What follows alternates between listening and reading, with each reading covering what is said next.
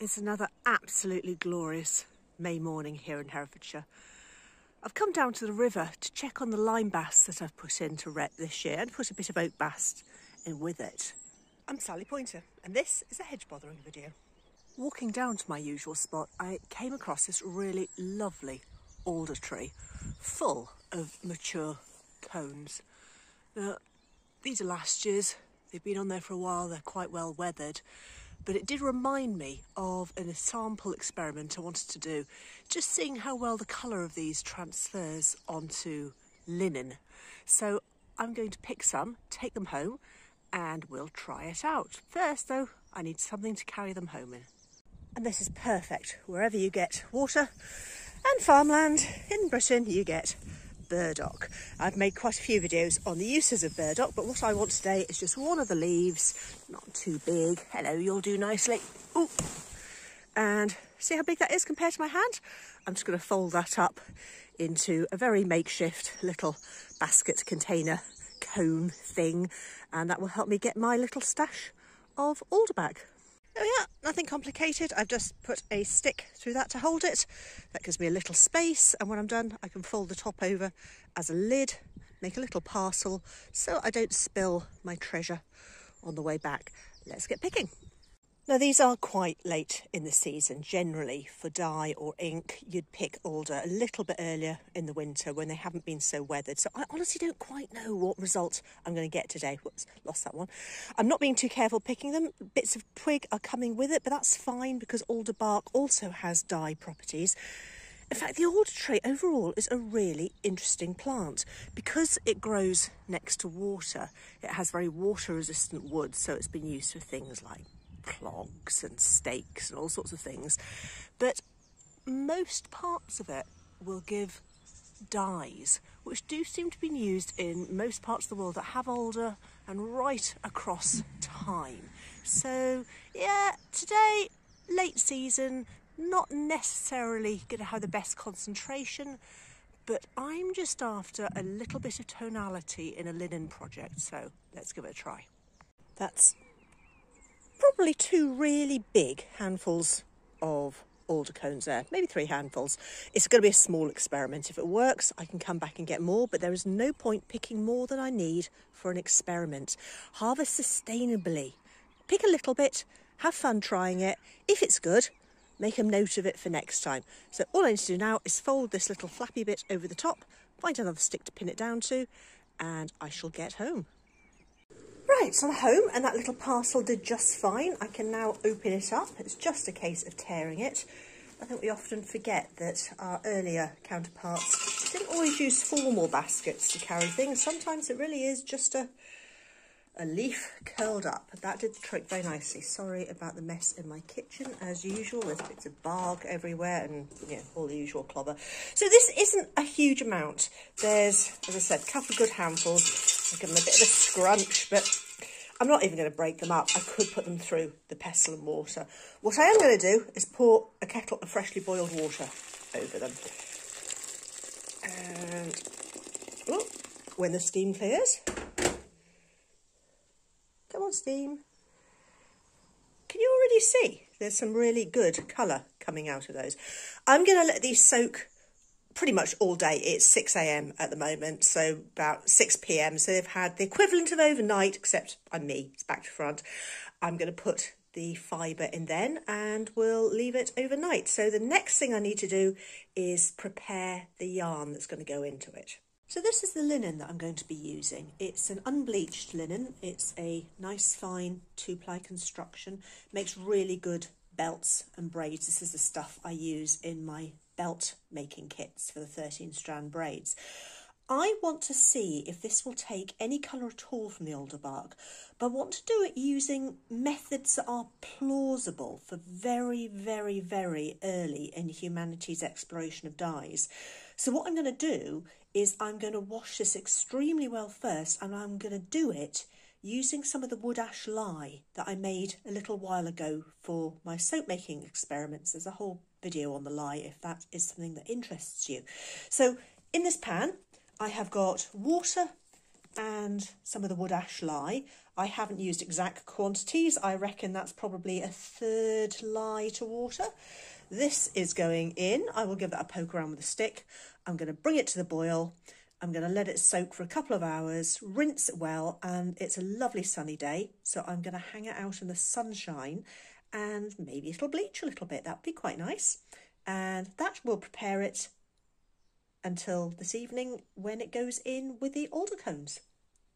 That's had a good 10 minutes or so boiling in the lye solution and a rinse in plain water. Now I've spread it out on these lovely hot sunny flagstones to dry, trying to open out the skein as much as possible.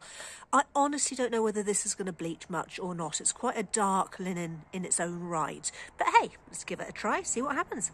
Now this might be hard to see in this bright sunlight, but that is definitely one shade lighter, which might seem odd because I'm aiming for a darker colour overall, but often starting with a lighter colour yarn gives a better uptake of the dye. I've just strained the cones out into a white container so that hopefully you can get a sense of how rich a shade we've got of those, bearing in mind that those are really late season, well weathered, well overwintered cones. So that's going back in the pan in a moment once I've disposed of the cones, although I'll put them by for another soak of water in case I need to top it up. The linen is going in. I'll also put in an extremely small skein of white wool, just so that we've got a colour comparison on something that hasn't got any tone already to it. I'm going to bring it back up to the boil, turn it off, leave it overnight, and we'll see what it looks like in the morning. This has just gone in. This is the little bit of wool, so it hasn't had a chance to fix yet, but you can see that there's a nice sort of cinnamony colour going on there.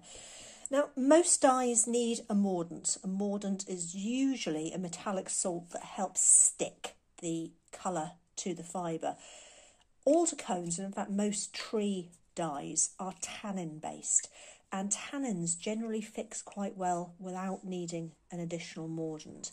This makes it doubly good for my purposes because I'm trying to suggest something that could have been very, very achievable at a point before we're really doing a lot with the dyes that we're more familiar with, and things like the Iron Age, but we're still just starting to see a little bit of colour and tonality coming in to woven fabrics. So onto the stove, and the next time you see this will be tomorrow morning when it's had a really, really good stew and has cooled down.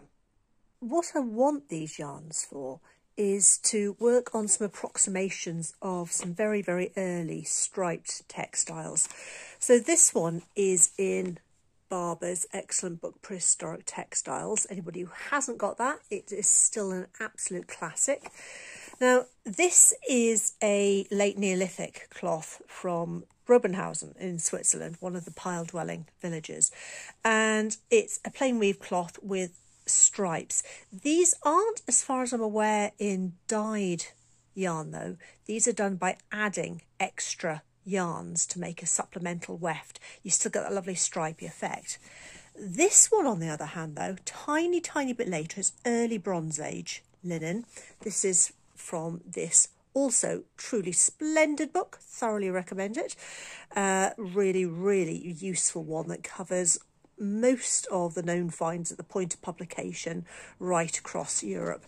Now, this one has a lightish brown linen, and these stripes are dyed or stained. They're sort of olivey green as they survive today.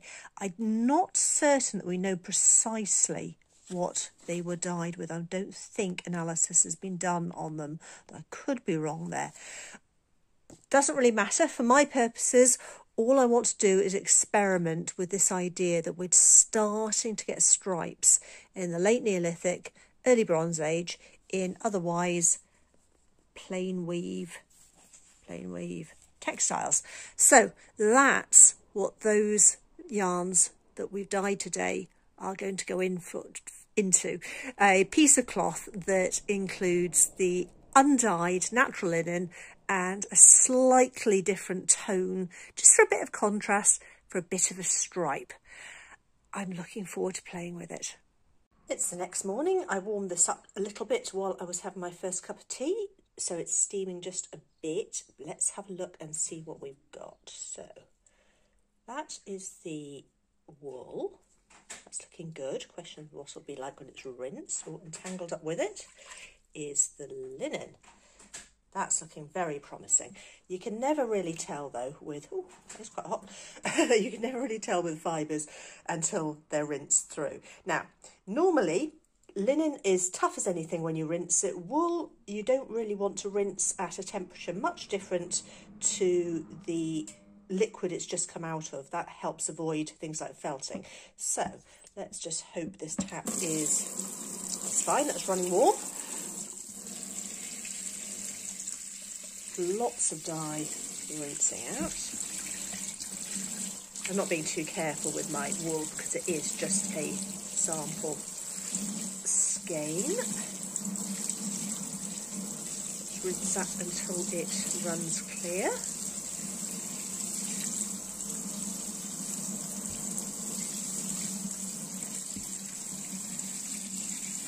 Right.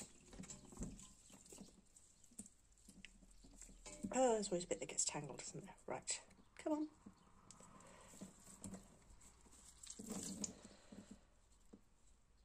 So quite a nice light, what would you call that?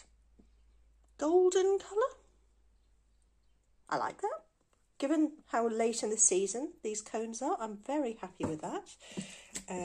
The linen, well, that definitely does seem darker, doesn't it? Won't be able to tell for sure what the shade is like compared to the original until it's dry, so pop this on the line, come back to it in a couple of hours. Now that's dry, hopefully you can see that yes, it's very subtle, but that is definitely a darker, golder tone than the base linen. I'm not unhappy with that. That was a very, very quick experiment to see what colour I was getting with this overwintered material.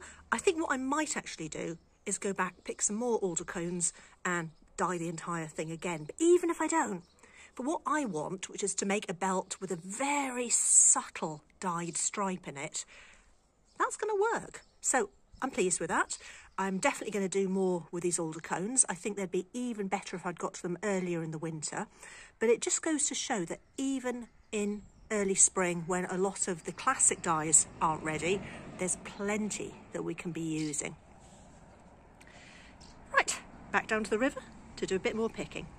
Happy hedge bothering.